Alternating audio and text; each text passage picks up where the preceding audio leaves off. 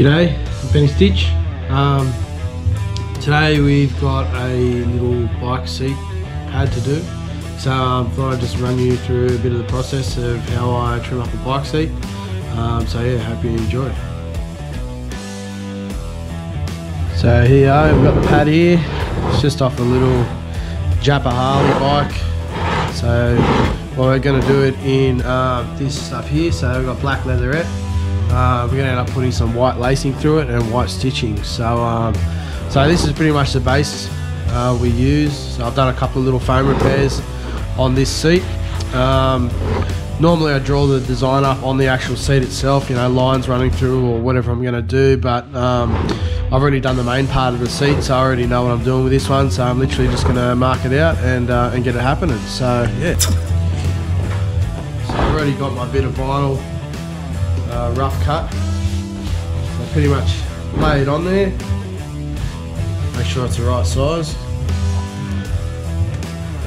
And then what I'll do is start pinning it out. So these are just pins, you know, like dressmaking pins. And what you want to do is find where your stitch line's going to sit. Basically, pin it. Start pinning it along that line. So yeah, it's pretty basic, but this is like any sort of trade or anything like that, or any project that you undertake, the preparation is the key. So you want to get this part right before you go too far ahead of yourself.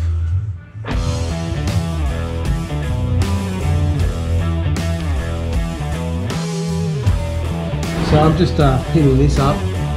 Another little trick I try to do as well, saves a little bit of time at the end, is, but everywhere I have a line-up mark. So these line-up marks are used when you have your separate panels, when you go to sew them back together, that you know that you're sewing them together in the correct way. So, because sometimes when you sew stuff, you'll pull it one way or another, or they'll have two different stretch rates, so they'll tend to move away from where they should be. So your line-up marks keeps everything true. But the little trick is, when you pin your panel out, is you put your pins in where you have your line-up marks.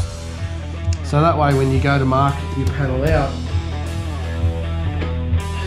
so what you do then is you grab your pencil or your trinograph and you mark along your edge. But if you have pinned where your line-up marks are, it makes it very easy to transfer your marks. So definitely little time-saving trick there. So you're marking around like that.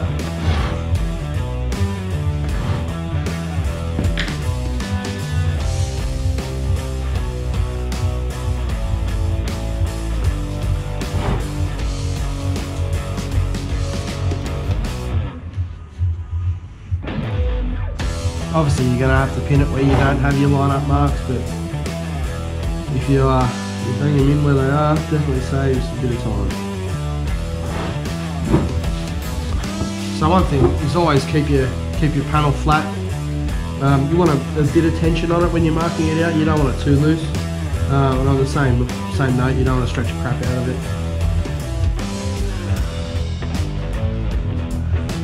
So again, you go and transfer your marks.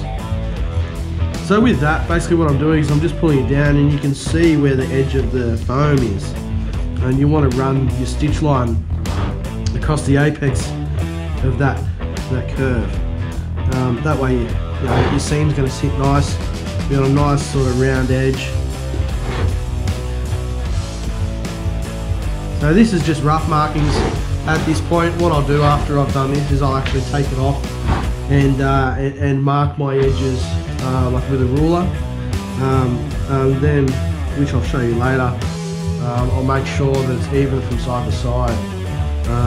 Just looks a lot better, especially if you're using alternate colour stitching, or you've got two different coloured vinyls that you're using, or leathers. If you have variances in your shapes from side to side, it'll really stand out. So I will show you that in a second. So we've almost got this pinned out now.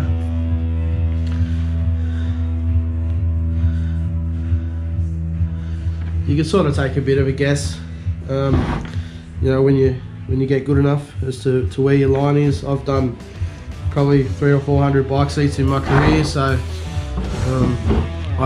this is sort of second nature for me, a lot of this stuff. But you know, if you're doing it yourself, take your time. This is the most important part, really. If you don't get it right now, the end product's going to turn out like crap. So definitely take your time now. Make sure you're marking out and you're doing all the money.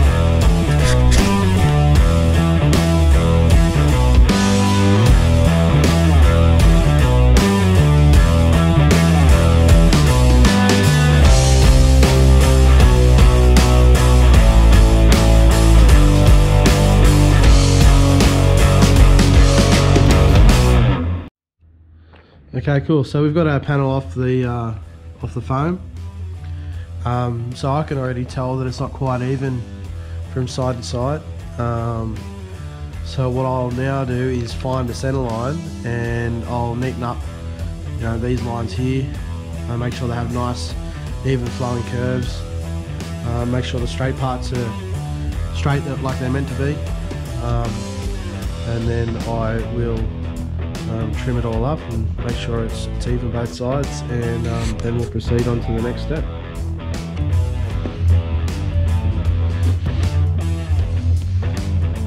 So what I'm doing now basically is using a ruler to draw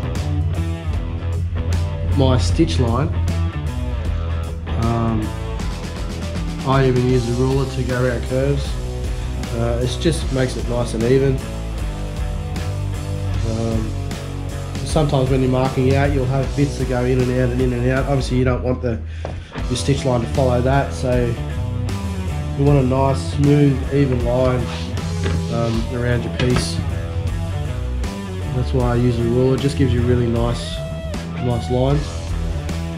So basically what I'll do is I'll sort of work between 2 or 3 points and make sure that it's a nice, smooth line pretty much. It's not rocket science, but it definitely makes a difference if you do it properly.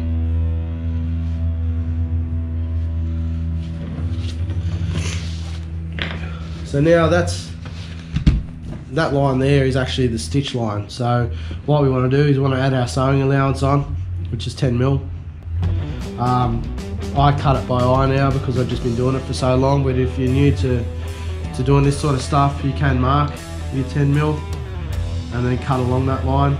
It's really personal preference. But yeah, I've been doing it long enough that I could just gut it. So yeah, you want to cut 10mm off that stitch line. Like I said, this panel is not even both sides, so I will actually end up cutting a bit out of this, which I'll show you shortly.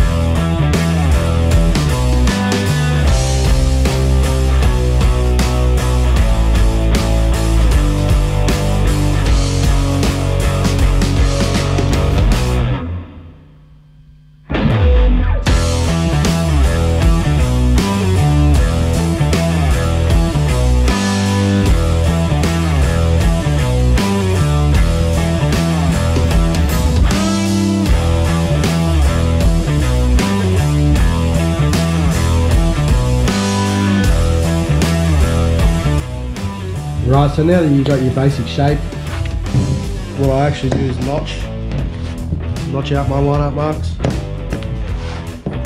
So this is just a little sheep's ear clipper. And I've got eBay. I'm sure there's other places you can buy it, but eBay is good for me.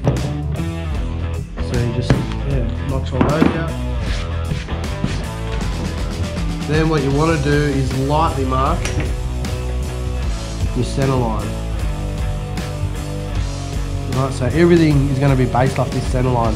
You only want to mark it lightly because if this isn't going to be an actual stitch line, it's going to have to get cleaned off later. So you want to just do it lightly, so that it's easy to clean off, especially with Chinagraph and stuff like that. And definitely just do all your markings light with Chinagraph. That's the general rule. or anything that you mark on the material. Last thing you want to do is be spending hours cleaning the thing when you finished it. So yeah, so I had already gone ahead and worked out all my measurements for this job. So what I'll do now is just transfer them all over, and yeah, then I'll get the sewing. So these are actually going to be physical stitch lines. So again, you want to mark light, but you want to be able to see where you're stitching. So you can be a little bit heavier handed on this, but again, it depends what thread you're using as well. So this is going white thread, so it's okay on black vinyl because you can use white China graph, but if you're doing a white bike seat or a white cover, you know, you generally will use pencil or even a coloured China graph to do your markings. And with a white thread, it's not very forgiving when it comes to marking. So you got to be careful what you use, because once white thread gets stained, it's almost impossible to clean it up. It's really a pain in the butt. So that's going to be my 4 physical stitch lines. So what I'll do now is I actually put foam on this panel and stitch it up. So yeah, that's the next step.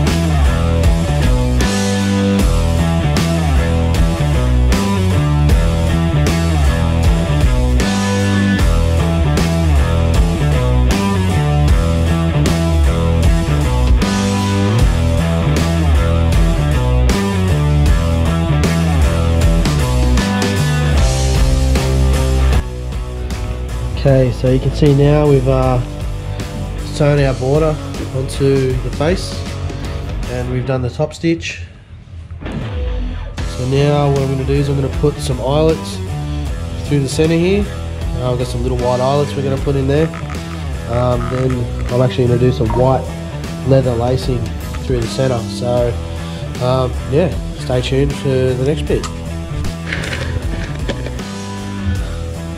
So you can see we've got our marks there where our eyelets are going to go. So the next step is to punch them all in, and yeah, I'll show you the process of that.